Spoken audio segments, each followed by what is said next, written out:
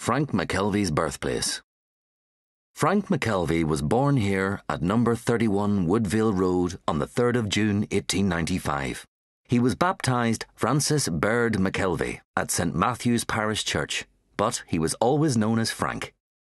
His father, William, was a painter and decorator, so it comes as no surprise that Frank ended up with a brush in his hand, but in his case, an easel replaced the latter.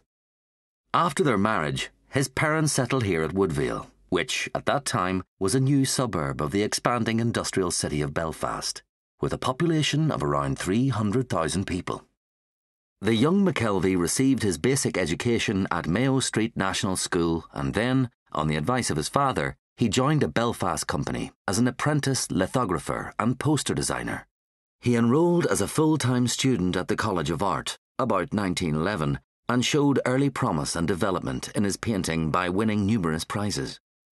After college, he resumed his employment, but in his spare time he concentrated on painting and made trips to the countryside near Belfast, to places like White Rock and Colin Glen. Early in his career, he was given a commission by Thomas McGowan, one of his first patrons, to paint scenes of old Belfast, and these are now in the Ulster Museum. The museum collection also contains McKelvey's 13 portrait drawings of presidents of the United States who were descended from Ulster stock.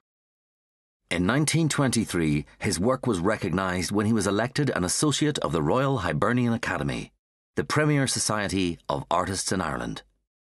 By the 1940s, McKelvey was the leading portrait painter in Belfast, and one of the finest portraits he produced was that of Professor Blair Morton of Queen's University. However, it is as a landscape artist that Frank McKelvey is best remembered, one of a group of northern artists who created a distinct Irish school of painting. He died in hospital in June 1974.